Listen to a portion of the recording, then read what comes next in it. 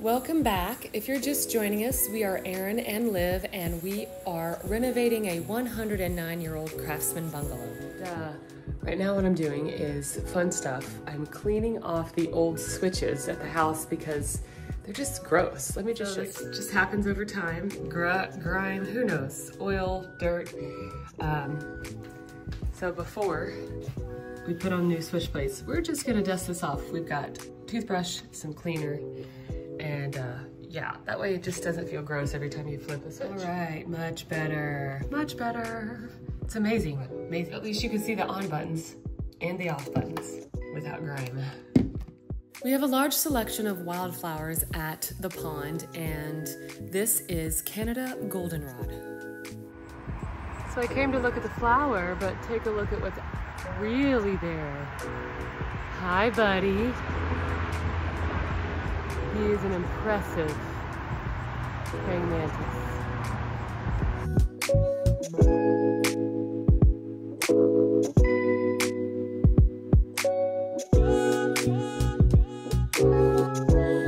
Back at the airport. This is now August, I think 26th, Monday.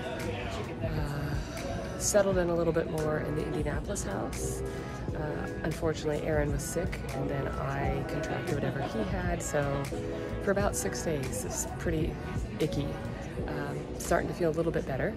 So hopefully when I return in about 2.5 weeks, get some more things done and complete, but pretty happy with what we've got done so far. Erin's been working real hard to get things in order outside. I was able to get in order what I could inside. So there's lots of things up in the air, lots of exciting things, lots of energy required things. So stick with us, and Erin and I will be posting videos. I'll be making content as I can. He'll be taking videos while he's at home doing projects. I will be doing projects, and we'll just share that with you. And yeah, appreciate your support and sharing and suggestions as you see things that could be beneficial as we create a new space, the pond at 5 Points. It is so humid and hot in Florida. I don't know what the temperature is, but you walk outside, it's like, all right, time to get home, do some work. Lots is gonna happen in the next few weeks. Hi friends, so this is the south, this is the west. My house, the west. This is the neighbor's house, which has never been lived in. It was under construction when I moved in, and no one's here yet. This was all flat when I moved in 2.5 years ago, and they're all now there. These two sold a couple weeks ago. So if you saw my video last September, Labor Day, this used to be a huge Australian pine tree forest, and it was completely mown down, but yeah.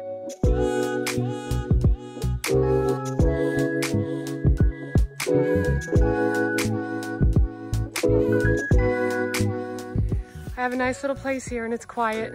This is one of the reasons why I moved here. Back of my house, but it's time for it to be someone else's, so I'm getting it ready. New roof twice since the hurricane. New paint, but yeah, nicely situated. And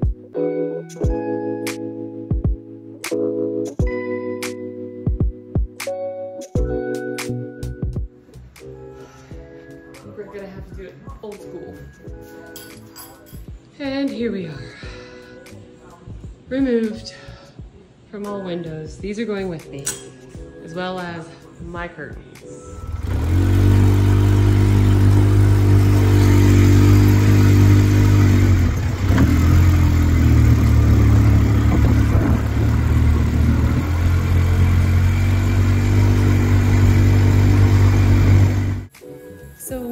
Is moving is one of 2 really large spools, wooden spools, that we're breaking down. One of them was really bad. The other one is probably gonna have to be moved in a different way.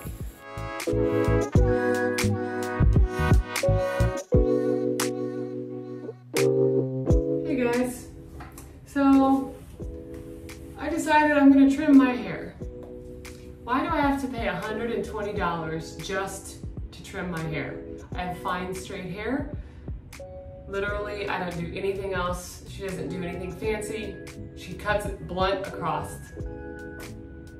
So, I decided to get a pedicure because I was in need of some foot therapy, and I'm gonna save the money, and I'm gonna just trim the ends myself because I should be able to do this.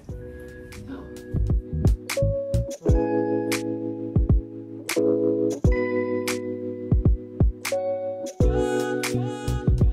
Does it make anybody nervous to watch me do it? It's kind of like painting. It's not perfect, and I'm actually okay with that. I'm doing a center part where I usually do the natural part, so it's gonna be a little weird for a bit, but it's not a lot. Don't be afraid. There it is, guys. It's not much. I think it's August 27th today. Getting a walk in. Still feeling pretty tired from being sick for a week, but it's gorgeous. And then I keep hearing the fish flopping out of the water over there at the canal. So the Gulf of Mexico is like that way, like 3 miles, 2 miles maybe. This is a canal, so this is pretty much the edge, and then there's an island. So probably less than 3 miles at this point, but there's a gorgeous, beautiful rainbow behind me. So just appreciating the present while I prepare for the future. And called to get a piece of glass replaced at the house. Talked to my realtor today who's coming over tomorrow. Gonna have to repair some drywall, which is no big deal. But yeah, just trying to get about a mile of walk in right now. We'll see how it goes, nice and steady.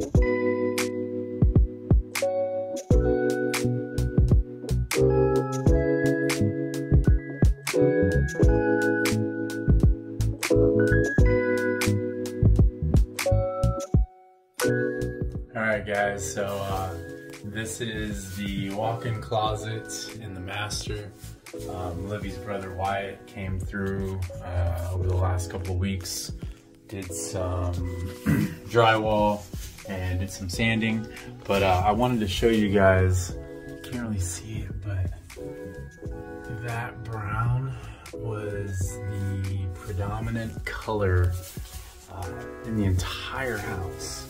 So I found some other areas around some light outlets, and yeah, it's kind of a mocha. Anywho, doing some painting. So it's Tuesday night around 9:30. Got a roof install tomorrow, and just going, just continue to go. So keep you updated. Have a good one.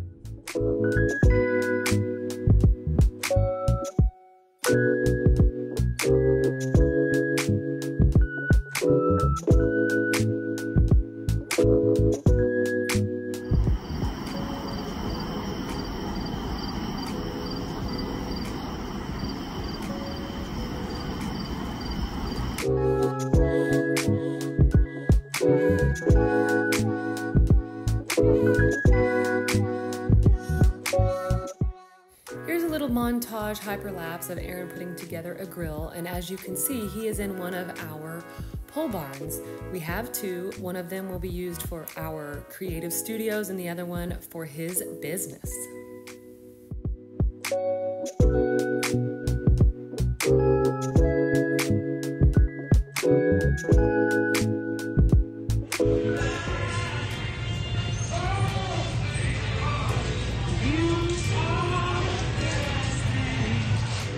Did a little thrift shopping at the new store near my house, and that video is on the channel.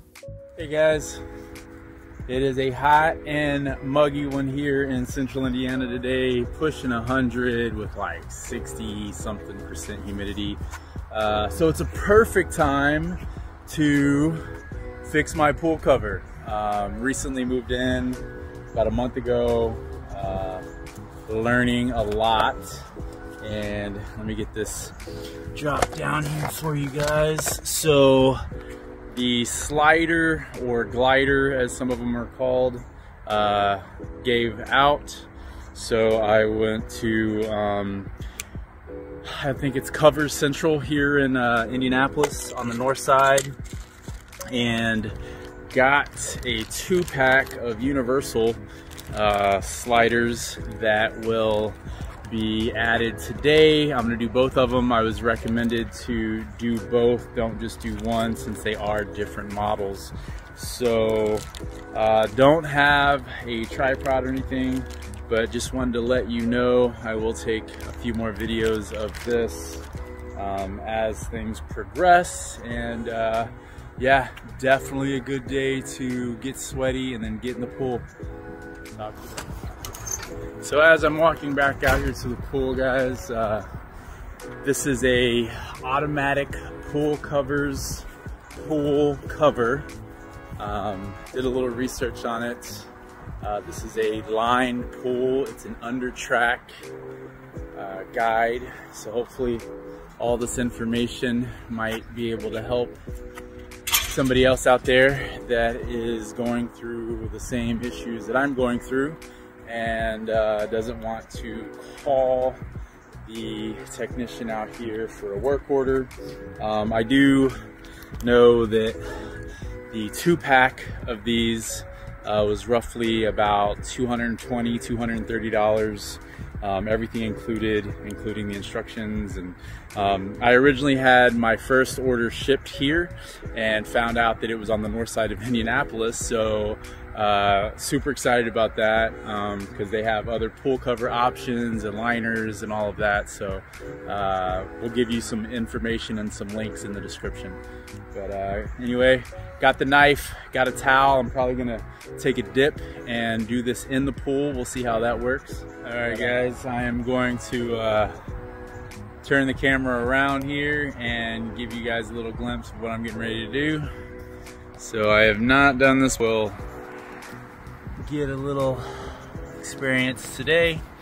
So from what the tech told me, I need to loosen these, take this off, pull this out about a foot.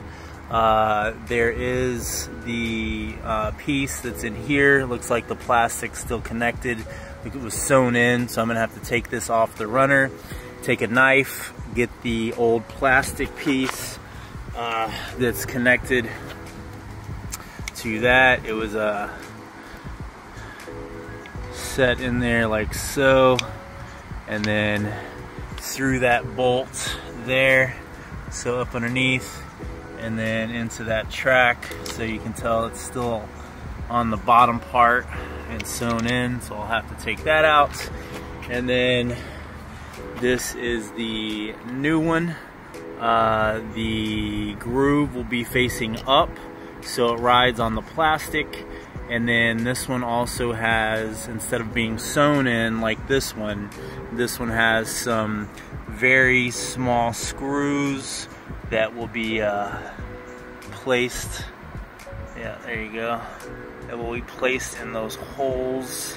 The tech said 2 on each should be sufficient. Here's the hardware, a couple of washers, carriage bolts, and some lock nuts. These are the screws, very tiny. I will definitely need to be somewhat careful with that. So that's what we're working at. Gonna do this one first since it's the damaged and broken one, and then I'll move over there and do that one. All right, guys, it's pretty sunny out here. Not sure if you can see or not, but I definitely can't see the camera, so I'm hoping it's right. So this is the broken one. As you can see, I'll probably end up getting some needle nose, try and get the rest of that off, and a knife to get the rest of that off. And then you probably could have just pulled the screws out of the drive and taken the aluminum plate off, but I decided to just throw a couple of 4x4s and 4x6s under there. This is the one that was not broken, but we're still gonna replace that one today. As you can tell, the rope is in through there, so going to get a couple more tools from the toolbox and yeah, be back. So after pulling, so you got to pull about a foot from the main spool here. It is going to take quite a bit of force to get that, but then you'll be able to feed that back through all the way down to the end, and then pull out the actual cover. And I did manage to get the rest of the plastic off and as much of the original, I would assume that's heavy duty sewing thread or like a sailor's sail awning thread. Definitely pretty heavy duty. Couldn't get all of it out. Didn't want to chance it and possibly damage the rope. So I was able to get this on. You are gonna have to kind of twist and manipulate and persuade this a little bit to get in, get the rope to encapsulate into that. And now I am going to take my impact driver and very, very, very gently start to drill these in. Now the tech at the store, I don't know if you can see that, very tiny screws, but they do have some pre-drilled, here let me see if I can get the other one, if you can see in there, if I get it to focus, inside there are some pre-drilled holes on the inner piece of plastic. So what I was told to do is to be very careful as it goes in, as it could flare out and poke through the plastic itself. So I don't have anything to hold the camera while I do this, so I'm going to go ahead and do it and show you what it looks like after it is done. So stay tuned. All right, guys, gonna try and zoom in here. I think you can see it. So first one went pretty good. This is a PH1 driver bit, and I'm using my DeWalt impact driver. I've got it at a 2 right now, but I think switching it to 1 should be even better. I did also hold my fingers down here on the plate, so if I could feel any kind of plastic movement from the screw going in, I stopped, but the first one went well. So I'm gonna do, it's recommended only to do 2 per side. There are 6 holes, and I believe it comes with 6 screws for each, but the technician said 3 on each side's overkill, so just do 2 on each side of this. So going back at it, and we'll show you what's next. Again, it's pretty sunny out here. I can't see the camera screen, so I'm not sure how focused this is, but as you can tell, I got 4 screws in there. It is screwed, and I put it right where at the end where the canopy or cover meets the rope, which is also where the original glider was on. And you want to make sure that the plastic is facing down and the gap is facing up when it goes back into the track. So I pulled it in. I'm not going to attach this back to the cover plate until I get the other one switched out. And then I'm also going to pull the cover out a little bit because I've got to get the captures in there. I guess those are just to make sure that it doesn't roll all the way out. I would say stops is what they're called. And then pull it out, bring it out about a foot or so from the pull edge, and then that's where I will attach the slider itself back to the bracket of the roller cover lip there. And again, that is going to be a carriage bolt, which will go from underneath and then I've got a washer and a lock nut. If you notice the carriage bolt, if I can get it in there, the carriage bolt has the square edges, so showing you from this side, it will ride flat underneath. So that's how it's going to be, but again, I am going to install it from the bottom. That way I can attach the bolt or the nut, and that's also how the original one was as well. The original one actually had an inset and just had a regular hex head. So that's how the original one was, and again, it was it broke off. So that's the reason I'm doing this. So gonna replace the other one over there, get that ready, and stay tuned. Got it done.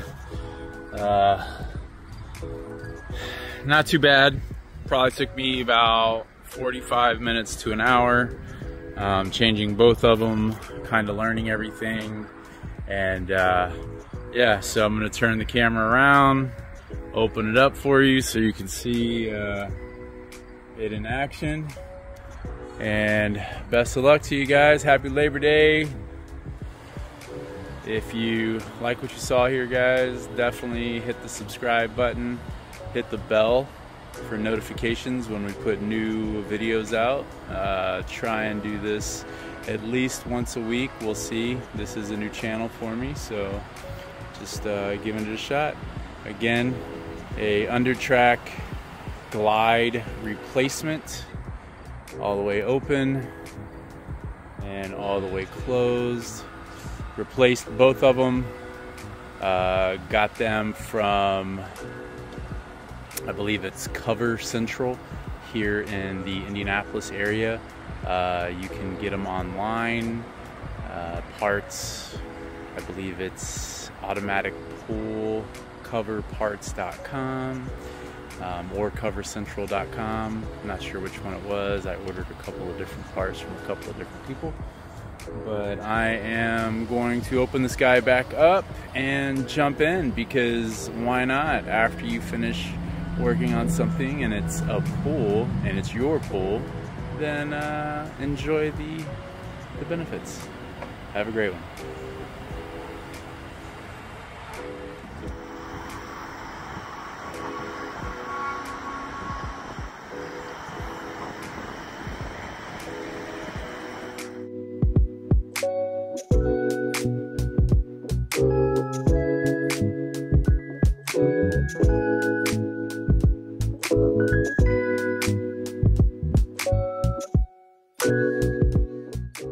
Another hyperlapse for you. Now Aaron is painting our master bathroom, the Wales Gray, which will be the color throughout the rest of the home.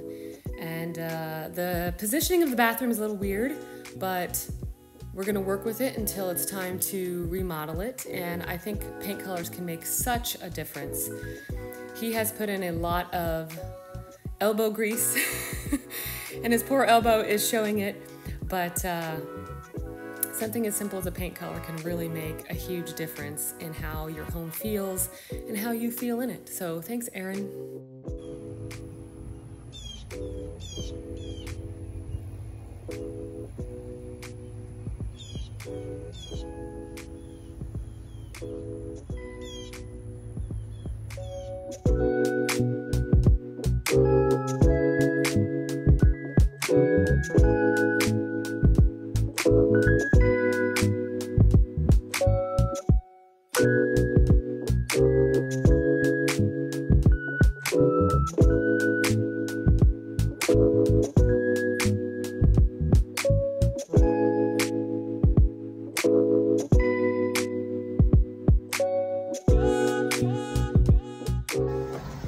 Hey guys, it's Saturday evening, and I decided to take care of some pests. We've had some yellow jackets here on the property in a pile of wood that had been sitting around for years because it was completely rotted. Anytime I tried to move it, it just all disintegrated and fell apart. Oh, I've been stung like 3 times by these yellow jackets, and so I decided to take action. and actually kill 2 birds with 1 stone. Show you what I have done. So I was and still am going to be moving this pile of wood over to the fire pit, which is where I'm been burning it. But a lot of this stuff, as you can tell, has just completely been just disintegrated. Yellow jacket nest, it was burrowed inside underneath there, and just trying to get this cleared up. This is going to be a nice little patchy area here. Not sure what I'm going to put in here yet. This might be another little shed or something. Central Indiana, sunset. It rained all night last night, and it's Labor Day weekend. Hope you guys have a wonderful evening. Whatever you do, be safe. Make sure you make it home tonight, and the people that are around you, friends, family, look out for those guys too. So take care, stay tuned.